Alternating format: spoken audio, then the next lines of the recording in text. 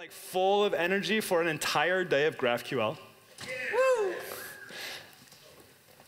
I mean, that was like two people right here. So can we like let's try it in sections. So like from this half here, are you guys awake? Yeah.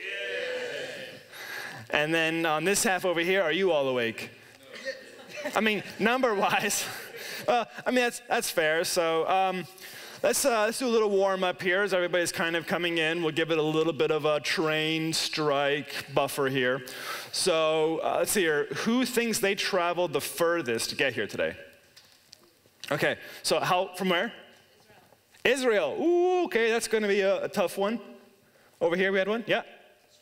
Australia. Oh. Yeah. And then, but I don't know. I don't know because we're from. China. China, and where in China? Because China is massive. Shenzhen, South China. So that's hard to tell because the thing like curves, and I'm not quite sure. Do either of you know like geography? I'm an American, so like once it goes past like Chicago, I'm lost. So, okay. One more person? Saudi Arabia. Saudi Arabia. All right. Well, this is very close. So. All right. Either way, we have actually a lot of GraphQL representation in the room. I want to go ahead and do a little intro here, and I'm going to ask a couple more questions. How many people are using GraphQL currently in production in their company? That's actually pretty good. We have, sleepy numbers this morning, so that's almost half the room. How many people are using GraphQL on a test basis and are interested in what's going on? Okay, actually more, that's good. And how many people, this is going to be your very first GraphQL talk? Whoa, all right, great. Normally I have to skip the first half of my slides, so this is actually going to be great today. About me, I am a developer advocate for GraphCMS. We are a headless CMS, and we focus entirely on GraphQL. If you have questions about what a headless CMS is, find me during one of the breaks. I'm happy to talk your ear off about that. I am a husband, and I am a father, which means that I do tell terrible dad jokes. So I will probably give you evidence of that here shortly, but just be fair, be warned. I'm also an American, as you can probably tell, so I talk English a little bit fast, especially when standing on stage. So if I'm going too fast for the audience, just give me one of these panic signs, and I'll totally try to slow down. Give me one of these signs, and I'll stop the dad jokes. All right, what we're going to cover today. Basically, what GraphQL is, the problems it is solving, and how to get started. This is the intro and welcome to GraphQL talk, all right?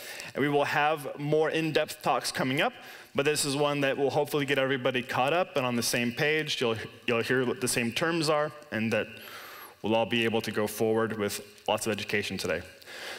Brief GraphQL timeline. So basically, 2012, Facebook is ready to revamp their mobile applications. And they were like, okay, this whole web view thing was a fiasco. Let's go native. And they realized they had a problem that they just had way too much data being shipped down the wire. They had massive JSON documents that were just bogging up the network. And so they go ahead and they release that, and they say, data's hard. Let's go ahead and make a system that allows us to be more specific about the data we require. In 2015, they open source it. Kind of, if you're familiar with the open source licensing situation behind some of Facebook's software. It was kind of a catch and release. I'm not quite sure how you would best describe it, but it was not a full open source situation. The community caught on slowly, or not caught on, but sort of protested a little bit. 2017-ish, they started to switch that over. And in 2018, we have the GraphQL Foundation. GraphQL is now completely independent. It is part of the Linux Foundation. So the first thing up, GraphQL is a solution, and it's primarily a solution to solve the problem with data. Data evolves. You have static models that you expect to be relatively consistent from the time that you define the core type, and then at some point that data starts to shift, and what it needs to support starts to shift.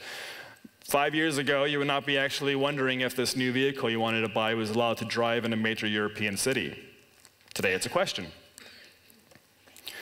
Data means different things to different devices. So data in context of a VR unit is totally different than than data in an audio-only context. And relationships are messy, as we can all attest to. This is a typical relational schema here. And you can just see the lines going all over the place. It's difficult to organize this and to structure this in a way that is meaningful. Data infrastructure often suffers from bloat. So this is a contrived example, if you can't tell. So we have, the typical REST-ish kind of framework that was designed to support every possible edge case of your content, but maybe you don't actually need that much structure for your project. I added a croissant there for scale, just so you can get some context. No laughs? Come on. The jokes, okay, I got one of these. All right, so we'll skip on. All right. We have out-of-sync data domain and API architecture. This one happens the most often. When you started, this is roughly how it was supposed to look. You had this idea, this is where the content's going to go, this is the business model we have, this is the domain that we want to support, and then within 2 or 3 iterations, new features, everything else, the structure you supported and the way the business is going are now completely out of sync with each other. It's also difficult to target the needed data. We have the classic overfetching, underfetching problem that is used extensively in GraphQL conversations. What you actually intended to target would be this little piece of the plant here, and what you get is the entire thing. This is the Facebook problem that they were trying to solve initially. They wanted to have just critical path data for their mobile application, and they were getting nested levels of data that was just too large to support. Or you have the underfetching. You intended to get the entire tree, and what you actually have to do is you start with the stem, and then you get, okay, here are your leaf IDs, and then you have to iterate over each of those IDs to get the full leaf. And yeah, data's difficult. Basically, with GraphQL, it allows you to tell me what you want, what you really, really want, which makes it great. Okay. So Scary Spice aligns better with French people than I do, so, well, there you go. All right, GraphQL is a specification. Moving on to more concrete examples, it is comprised of types. These types allow you to define what you want to actually support inside of your data model. We have 6 official named types: scalar, object, interface, union, enum, and input objects. We have 2 wrapping types because by default they are all nullable. And so you can say that this type is supposed to be non-null, and you can also say this is a list item. And then you can extend any of those base 6 types to create whatever else you would want to support. Put all those types together into a single document, and you have a schema. And this is where you define the entire scope or domain of the data you want to support. We have 2 operation types, and 3 operation types, and you have the query, which allows you to do your read operations, and then you have the mutation, which supports the update and delete operations. Subscription is not currently actually standardized in the specification. There are a few players like Amazon and Apollo that have their own implementation of that, but it's not yet currently standardized in the specification, so buyer beware. Is everybody staying caught up at this point? Everybody good? All right.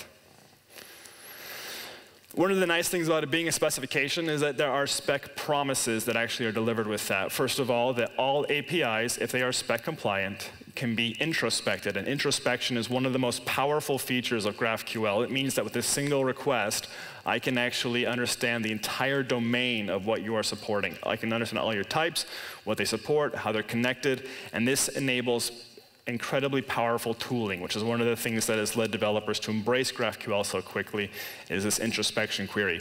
We're going to have a talk at the end of the day where you're going to see introspection magic. So if you're not tracking with me now, definitely come at the end of the day, because it's just an amazing talk for the last one we have today. There will all be good talks, but the last one is really a very, it's well worth the watch. I've seen it before, and do come back. Another spec promise, the response is ordered. So if you are writing in a language that respects order, JavaScript's kind of a fake order system, but if you have an actual true ordered response system, that's actually nice to be able to know that your response will come back in an ordered fashion. And the whole schema is strongly typed, which means that if you are implementing a GraphQL backend and you have TypeScript or a type checker on the front end, you're able to actually have type safety all the way through. The next 2 talks, Carlos will be giving us a lot about the benefits of type safety throughout.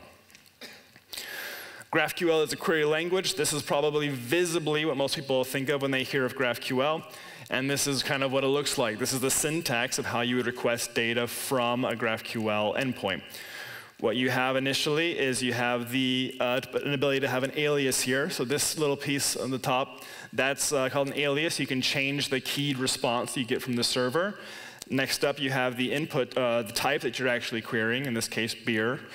And then you have the input type, which allows you to run special operations in your resolver. So you would say, I want to filter based on the flavor, or I want to key a specific object, grab it by an ID. Then you have the fields that are actually supported on those types to be responded. And then this is a nested type. This is where the real power of GraphQL comes into play, is that you actually are able to nest any number of depths about what you want to have for related data. There are some pitfalls with that, like you could definitely have a recursive pattern, and a lot of tooling today has specific catches in place to avoid that, but it's something that you do want to keep in mind. Essentially, GraphQL is a query language for traversing graph relationships while maintaining readability and declarative style. Not everybody agrees with this point, but this is one that I personally find relevant. To me, this is highly readable.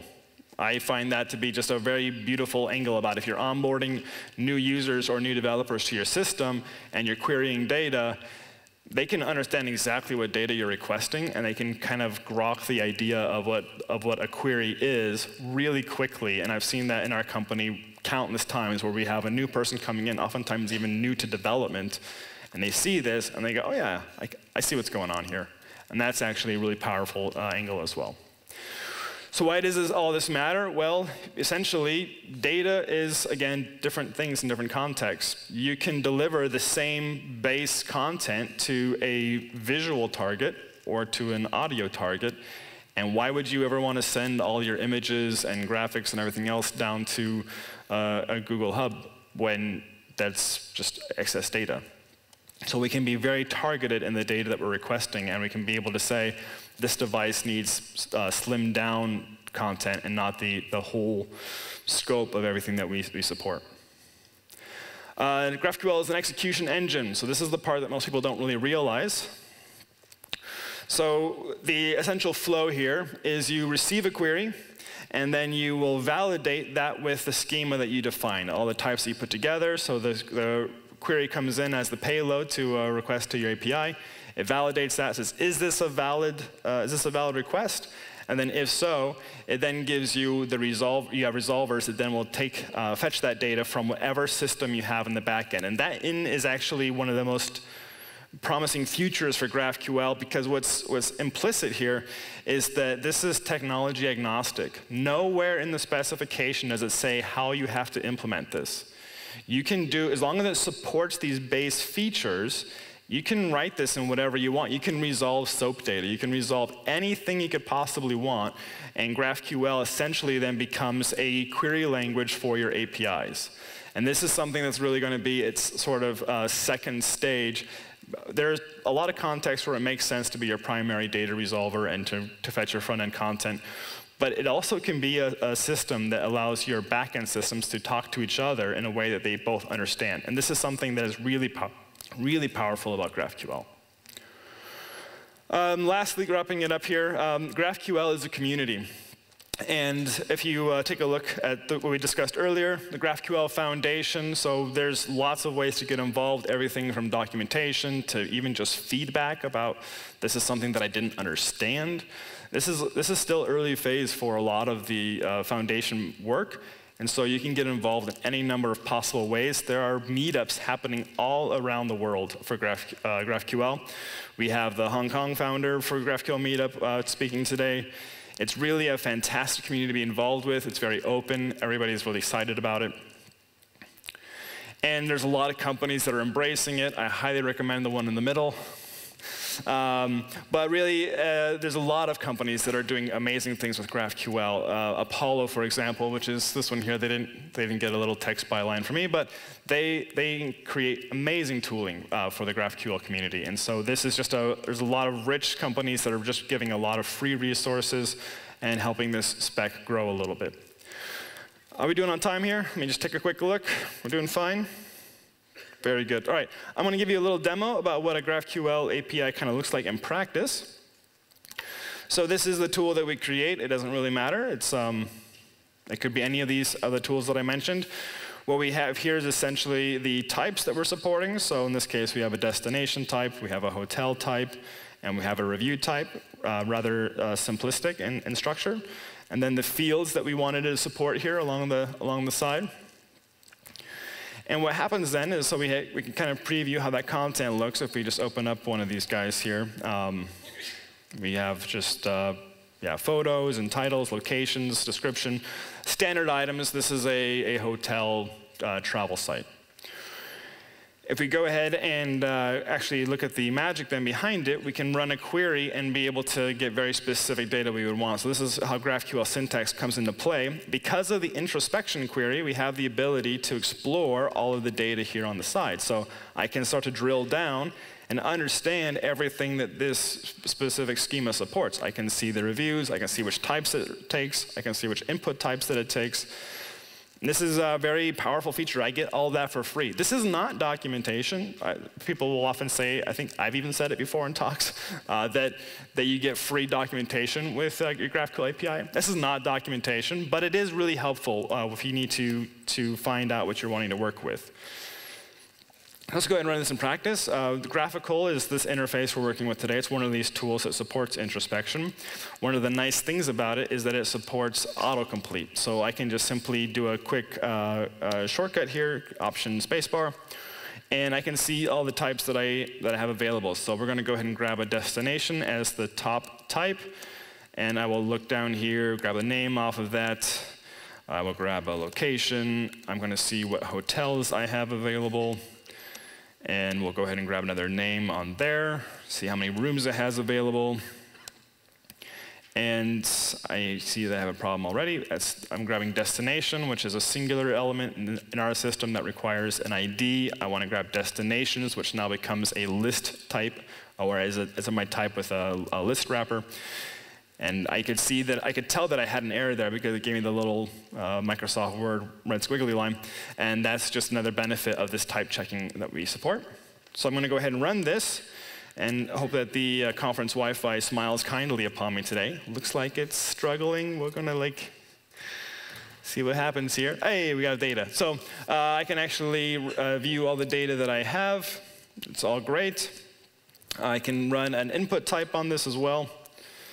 And I'll say I'm going to skip I'm going to grab the first two of these here and limit it down. So it's a very expressive language to work with.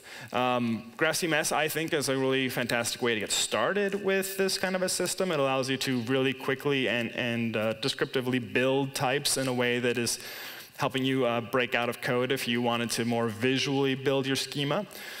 So it's a really fast way to get started, and we have free developer accounts. But this is GraphQL. This is how GraphQL works. This is how you find your types, and you run a query, and you have the data that you need, just like that. So if I go back to my slides here. Speaking of the GraphCMS, if you would like, this is a free coupon for you all. So feel free to take a photo of this for later. It's 2 free months of any single plan that you would want on our system. So feel free to grab that. I will also have it available with me on my phone, so you can get that as well later. I'll give you a couple of minutes because there's a lot of phones going up. Everybody got it? Anybody need 2 more minutes, 1 minute? It's good? Checking time here. Feeling pretty good? Confident? Good? All right, good. If you need access to it, definitely just ping me, and I'll be happy to give that to you. So as I wrap this up here and move on to our first talker for the day, stay curious. Sorry, one last dad joke there. Had to toss that in there. Ways to get started. So our own documentation is supposed to be a really great way to get started. I wrote a lot of those. Our team is really actively looking for feedback on how to make that better. So if you need some more information, please let us know. You can also reach out to us on our chat bubble. We are happy to point you to directions where to go as well. GraphQL.org is the definitive place on how to get started. There's links to free education courses. There's links to all kinds of resources on there to get started and to read more. It has a link to the specification as well, and like, it's not that complex to read. It's actually fairly straightforward, and if you can understand that, you know as much as anybody in the system right now. And then How to GraphQL is just a really great learning resource as well for getting started. So with that, I just want to say, welcome to GraphQL. I'm really excited for this for the chats today. We're going to have some really amazing talks. Again, I really encourage you to stay all the way through. In particular, that last talk is just going to be a real fun way to wrap up the evening. We'll have type safety chats. We'll have actual real-world use cases today, everything imaginable. And with that, I'm actually not going to take questions because we have a whole bunch of fantastic speakers which will be answering most of those. If you have questions, do find me afterwards, and I will be happy to help you. I will be one of your MCs today, so you'll see my face quite a bit. And we will hopefully all learn something really valuable. So our first talk today is actually from Andre Los, and he will give us a client's eye view, the reason, facts, and numbers about GraphQL.